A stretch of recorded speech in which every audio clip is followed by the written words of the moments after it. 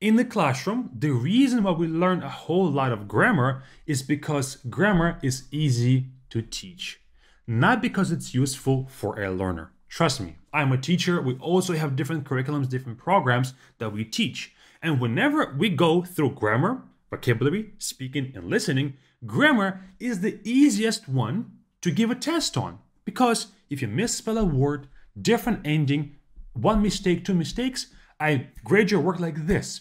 But in vocabulary, how am I supposed to grade a person's vocabulary? Are we supposed to go through every single word that that person knows?